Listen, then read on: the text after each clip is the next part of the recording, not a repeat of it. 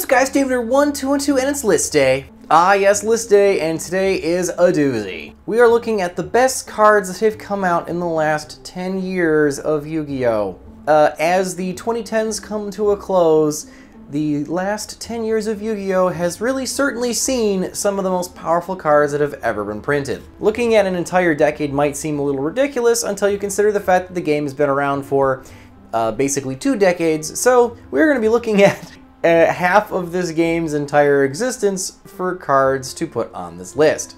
The Discord and I decided the way we were going to do this is instead of just ranking them from like, 20 to 1 or whatever we're doing, we would look at every year this decade and give you 2 of the best cards that came out then, as well as a mishmash of some of the honorable mentions. This is to give cards their spot in the limelight so that like a majority of the list isn't just cards that came out in the last like 2-3 years, because those would, in theory, probably have power crept pretty much everything else on the list. So that's a little ridiculous and ignores 7+ years of the last decade. Seems stupid. I am going to include a scratch sheet link in the description below. If guys are curious to see the cards that we considered for the list, because even with the honorable mentions I will explain, that is not at even remotely close to the amount of cards that were actually considered. But without further ado, let's just get into it, because this is going to be a whopper of a video.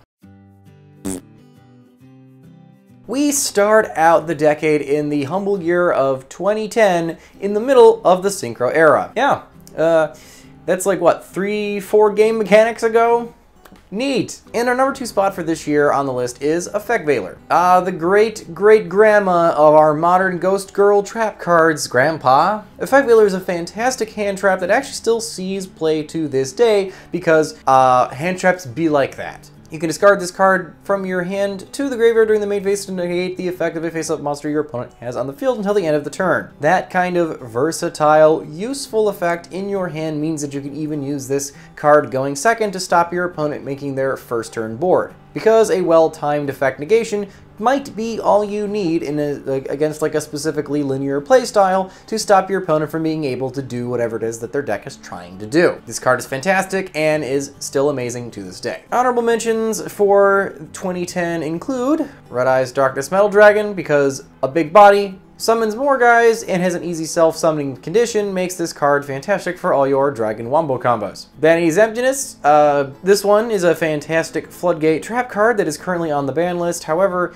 the year it came out, it didn't see much play, so it felt weird to put it on the list itself proper. Dandelion, for still being a problematic type card to this day, because getting free stuff in Yu-Gi-Oh! Is still really good. And Scrap Dragon, because we're in the middle of the Synchro area, and it'd be weird to not to mention a Synchro monster, and Scrap Dragon, that was pretty useful. Pop pop, baby, pop pop. But nope, number 1 goes to Solemn Warning. For the mere cost of 2,000 life points, you too can use this counter trap to stop a summon or an effect that would summon a monster to your opponent's side of the field. The ability to stop not only inherent summons, normal summons, but as well as like things like polymerization make this card extremely useful. And I really do miss having this at anything more than 1. We almost have the full Silent Brigade. Just give it back. Just give it back. Just give it back. Come on. We're almost there. 2011, here we go. Number 2 is Rescue Rabbit. This level 4 bunny has the following effect. Cannot be special summoned from the deck. You can banish this card face up on the field to summon 2 level 4 or lower normal monsters from your deck. You can only do this once per turn. Oh, here we go. Like I said with Dandelion, free stuff, baby, free stuff. 2 level 4 vanillas doesn't seem fantastic at first. However, when you consider the fact that this is, the start of extra deck summoning mechanics that do not rely on having to have a particular spell card, free bodies are free bodies. This card is good, and it's still good.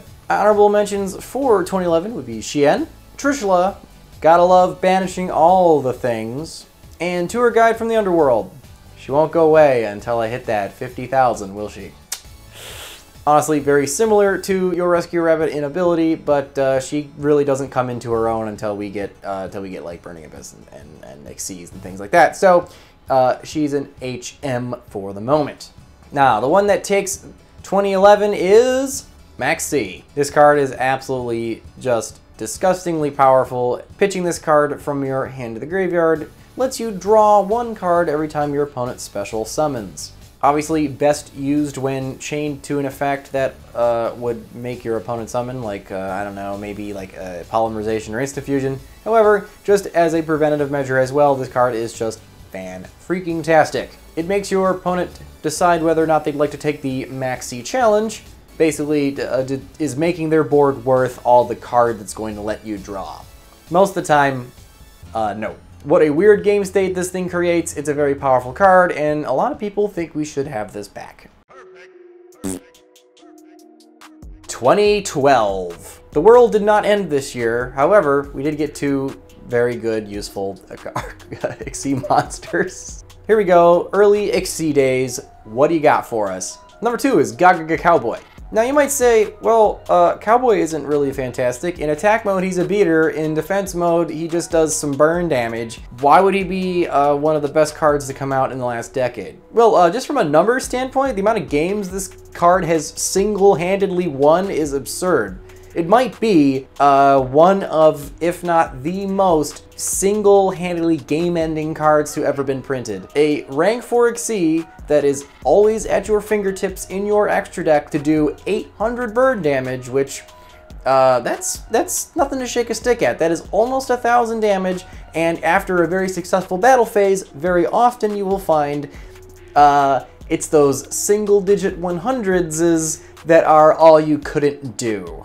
So a main phase 2 Gaga Cowboy 4 game is extremely handy. Obviously, nowadays, due to room in our extra decks, for the most part, Cowboy doesn't find himself is played very often anymore. However, with the new time rules and things like that, I call them new, but they've been around for a while now. You can still do some cheese with the Cowboy. It's high noon. He's got numbers on his side, baby. The honorable mentions for this year, though, are also very interesting. We've got Abyss Dweller for locking out that graveyard. Insector Dragonfly for the womboest of wombo combos probably ever created. Number 11 Big Eye to steal your opponent's crap. Dolce Queen Tiramisu for still probably having one of the single best removal effects in the game. It's just really good. And Abyss Megalo for punch in the face. Punch in the face. But nope, those are all decrowned by another Xyz monster, Wind-Up Carrier Zamighty. Wind-Up Carrier Zamighty might take that comment I said about Dragonfly away from him, because this bad boy enabled a hand loop that made Wind-Ups the absolute powerhouse that they were in the early days of Xyz. I think we could probably have one and it'd be okay, and then it would let Wind-Ups actually have their boss engine guy, so whatever. Due to the absolute ridiculous wombo combo that this thing enables, it's one of the best cards printed that year. 2013, unlucky number, especially if you don't like tier 0 formats. For those who don't remember, because you get your years mixed up, 2013 saw number 2, Spellbook of Judgment. Spellbook of Judgment might be one of the most powerful cards ever printed, only being number 2 for this year, simply because it itself is absolutely busted, but the deck it is in is relatively much more fair. It's just this one card that really puts it over. Everything else they're good removal and they're draws and searches, but nothing ridiculous. Hell, if we can have the deck in Duel Links, that should tell you something. But oh, no, this card lets you refill your hand to an absurd amount and get a free guy summoned to the field. Normally it would be Jowgen to keep your opponent from doing anything on their next turn. Spellbook of Judgment is just an absolutely absurd card. Some honorable mentions are Digusto Emerald, because wombo combo. Mermail Abystius just enables your plays, more body.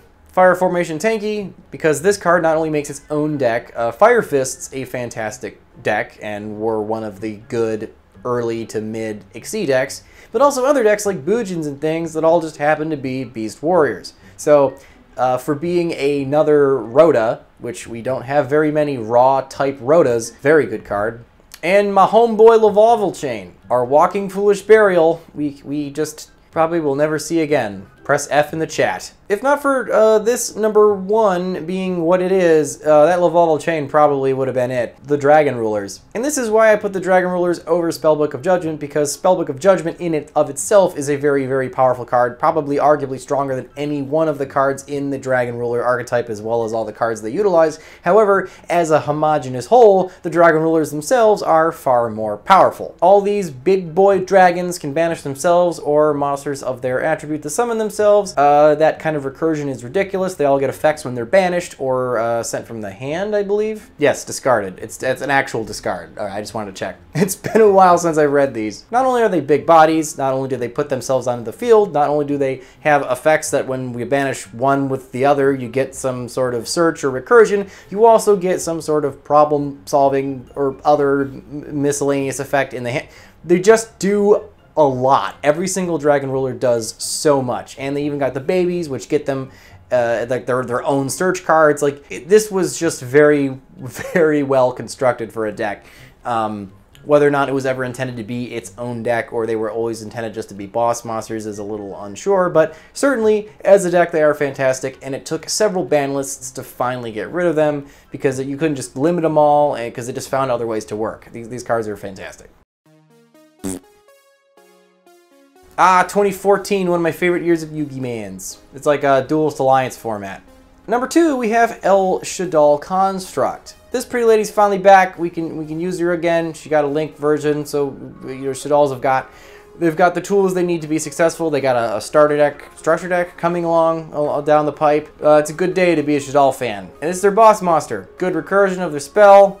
Gets problem stuff off the board. Decent body. Here we go. Other big famous hitters from this year are Apocalypse Towers, Gyarados, and Evil Swarm Exciton Knight. Oh wait, I almost forgot. Dante, Traveler of the Burning Abyss. He was almost number 2. It really came down to Construct herself is a bit more of a impactful card than Dante is, but Dante is a fantastic boss/engine card for his deck. So it's a Judgment versus Dragon Rulers argument again, and I wasn't sure which way I wanted to swing this time because they're both famous for their format. I don't know, but no, they both get knocked down for Soul Charge. Soul Charge. This card was legal for way too long. It's Monster Reborn for pretty much as much as you want from your graveyard, as long as you can pay the 1,000 per guy. What a stupid spell card. This card is legitimately broken. I kind of miss it, but it made Sylvan's tier 1, so that should tell you how good this card is. 2015. All right, we're almost to modern Yu-Gi-Oh! Almost. It's starting to feel like modern Yu-Gi-Oh! Number 2 is the Kaijus. Let's say Gamecill, because he's the one that gets the most play, because he's sadly the weakest at attack mode. Kaijus are a weird one because I don't think it was ever intended that we would use them as pure monster removal, because the fact that they tribute your opponent's monster to as cost for their inherent summon is just next to impossible to stop. You don't really even telegraph it. You just kind of like look at your opponent, shuffle your hand a little, give them a Kaiju and say, I sacked that, and they're like, crap. What are they gonna do? Solemn it, like, and get rid of their own monster you just gave them? No. Although, for those of you who are actual Kaiju fans, you should. I will also mention that Gamecill probably arguably has the best effect if you're actually using the deck as a deck, because he's just as many negates as you can possibly pay for, and he doesn't just negate, he banishes the card he's negated, which is arguably better than destroying it. So, even if you are actually using him in a Kaiju deck, he's still the best one. So, you go, Gammy boy. Honorable mentions for this year are Terror Top, for just being Wind Tour Guide. But, you know, being versatile, because it's a free special summon, doesn't blow your normal. Pretty solid. Necros the Unicorn for being probably the one card that makes that deck work properly, because it recycles from your grave as well as locking your opponents out of effects from their extra deck. And an oddly powerful level 4 monster that's like perfect for a Kaleidoscope to summon. There was a lot of benefits built into this card. And Cosmo Dark Destroyer for being big number and untargetable, and having a pop on summon, and floats. That's a lot for a 3K beater. That's a lot for a 3K beater to do. And in the deck it's from, you kind of just like get a free summon of it from one of your pilots. So it's like, not even hard to get on the board. But nope, number one of this year, here's looking at you, Doug, is Brilliant Fusion. Brilliant Fusion is absolutely fantastic card.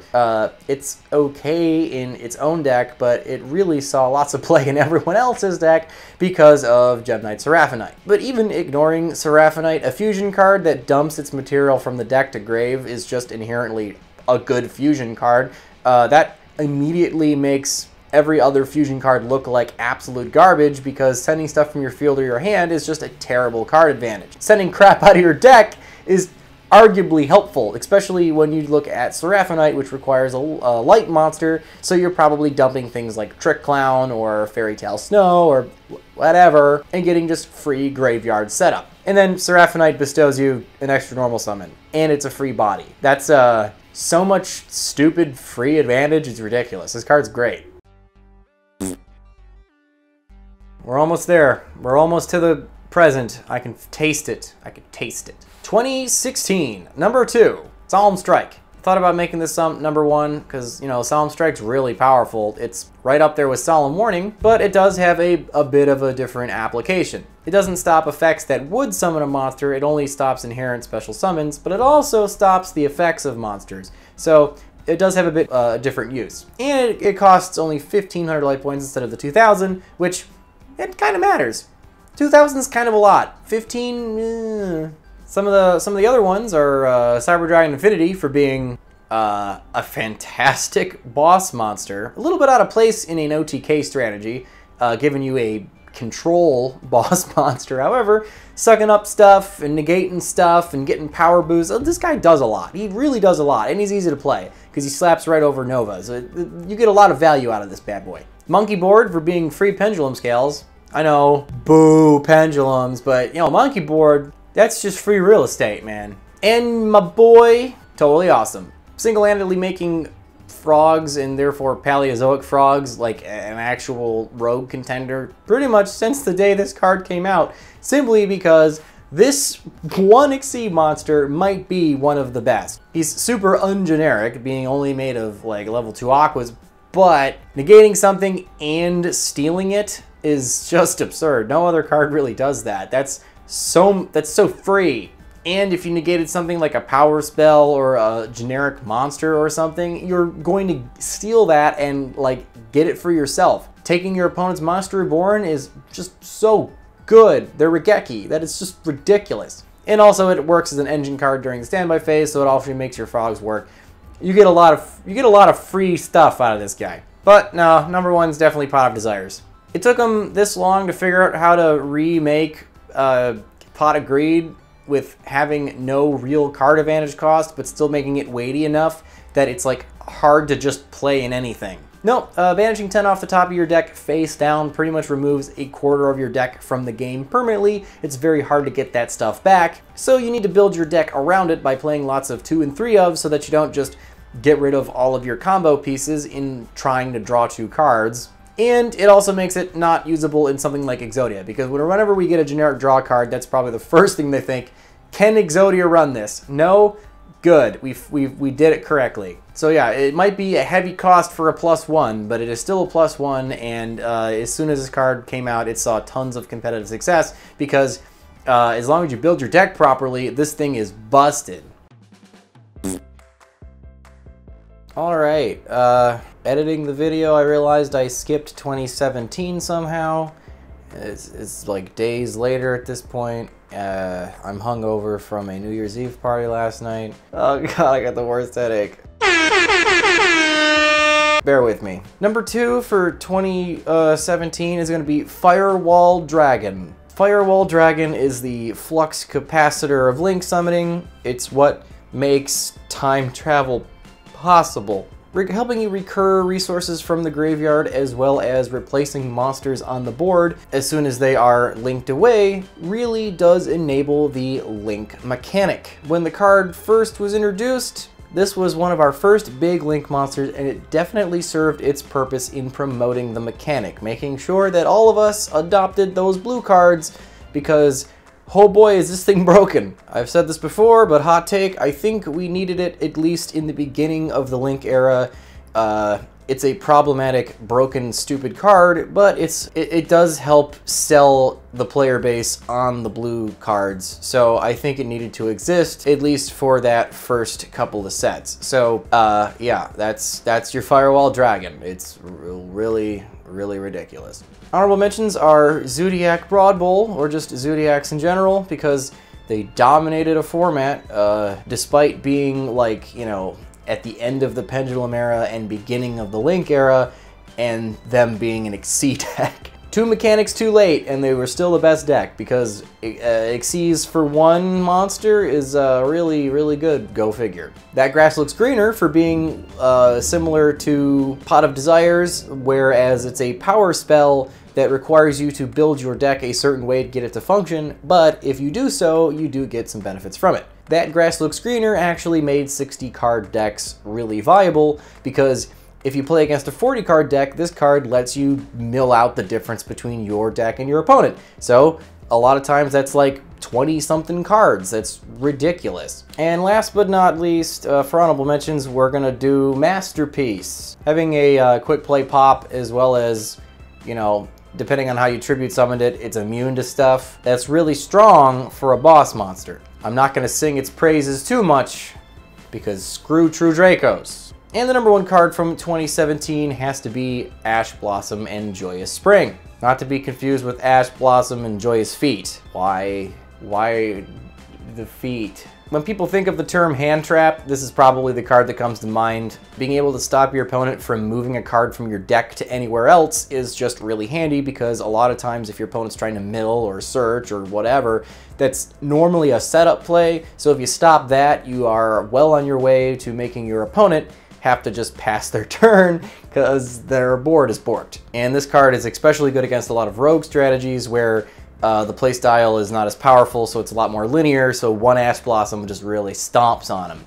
And for a long time, this card was very expensive because it was such a good hand trap. Okay, back to not hungover me. 2018. Number 2 is Infinite Impermanence. It's very rarely do we actually get a hand trap that's an actual trap card. They're normally monsters, which is counterintuitive to the jargon. But no, we actually do once in a while get hand traps, and Impermanence is one of them. Basically being a purple version of Effect Veiler, this card is really, really handy. Also still very expensive. I need a third one. I still don't have a playset, not bad. But it does have the added utility as if you use it like a trap card, you also get to just like knock out everything in the column. That's really handy. So not only does it negate the monster effect, but also negates that column's spell and traps, which is just, you know, that's just a bonus. But it's not necessarily a one-for-one replacement, because you can't control any cards to use it like a hand trap, unlike Veiler, which it's just what it is. However, both of them shine when you're going second and they're going first, so it doesn't really matter in that instance. I don't know, it's hard to say which one's better, but it certainly is different enough in its application that you could conceivably run both or one or the other depending on your preference. But still, that does not change the fact that this card is fantastic. This year literally could have been the entire list if we had just done a raw best to worst cards, because 2018 was a ridiculous year for just card design in general. Like, we are definitely in the middle of Links, and these are just ridiculous. Just to mention a few, like Called by the Grave, for being a weird combo of monster negation, anti-hand trap DD Crow. Like, it just does a lot. It's really versatile. It's a quick play spell card, meaning that it itself in how it's used is just versatile, not just its effect. Like, you can do a lot with this card, and it always has like really, it's like Book of Moon and MST, just like weird things come out of it simply because it's a quick play. It's a very good card. But we had other things like Summon Sorceress and Colossus, and the rest of them are in the scratch list. It was huge for this year. It was really difficult to pick two. But I'm going with Sky Striker, Mobilize, Engage. It's just Pot of Greed stuck in a particular deck. And honestly, it might actually be better than Pot of Greed. Being a Rhoda for like their entire deck, and then if you have enough spells engraved, being a Rhoda and a free draw means that it's not just Pot of Greed as a +1, it's a Pot of Greed, but one of those cards is the one you actually really want. It's the specific card you need. The other one's just free funsies. So, like, it's arguably better than Pot of Greed, but it is stuck in this particular deck. Kinda. You can use Sky Strikers as an engine. They don't have to be their own deck. That's a whole other video with a drones and a Widow Anchor and 3 of these. The whole deck itself is just proven to be next to unkillable without just banning everything. And this card is partly to do with it because, if not single-handedly, has to do with it because the amount of advantage it accrues and the fact that it starts and extends. It's a great late game card. It's like never bad. It just gets better depending on when you play it. It's very powerful card. And finally, the moment you've all been waiting for, the last year in Yu-Gi-Oh! Honestly, I think 2018 was really going out with a bang. 2019, it was definitely the cool down before you get off the treadmill for the next decade. It wasn't the sprint, so not nearly as impressive, but we did still get some cool stuff this year. Number 2 is Agripane. I know for my best cards of the year, I put this at number 1, but that was because I was following... Are you done? But that was because I was following the ban list makes things go up, and this card's very good. It's a free guy tied to an extra deck monster. That's really good card advantage and easy to use and easy to play, and in the Guard Dragon Wombo combo, it's essential. However, if you just look at cards themselves, this one was banned because it is required to do that to stop the combo from being good. Not necessarily that this one card is particularly broke, it's just a necessary step in the ladder, so getting rid of it makes that ladder stop working. But regardless, that doesn't take away from the fact the card is really good. It's just why it's not number 1 and it's number 2 in this case, because I'm not using that rule this time, obviously. But yeah, you guys could just look at that other video if you really want to know the honorable mentions, because every other card on that list. But Phantasme is fantastic, get it. Nibiru for ruining everyone's dreams. It's a fantastic card. It's just absolutely just broke. And we'll do Gazelle, because again, Salambrang Greats are a really good deck, and this card definitely exemplifies the whole deck. But no, number 1, we're gonna go to Girsu. Fantastic name, very powerful card, and like I said before on the other list, had I not been doing that rule, he'd be number 1 because it's just easy to play. It protects stuff and it sends cards from the field to the graveyard. It's not like targeting and it's not a destroy. It's very good removal in general. Got a decent body. There's a lot going for this card. It's really good. But alright guys, that was the last decade in review. Like I said, check out that scratch list to see if one of your cards was there and just not happened to get mentioned. Because, like, trust me, I didn't forget about them. It was just this video would be 80 minutes long. And I'm sure YouTube would love that, but you guys would hate it. And my voice would hate it. And my camera battery would hate it. And future Dave editing this would really hate it. But anyway, guys, let me know in the comment below what you guys think and maybe what you hope for to see with the new Master Rule revision thing, as well as just what you hope to see in the next 10 years of Yu-Gi-Oh! And remember, guys, if you don't troll the meta, who will? I'll see you guys in 2030.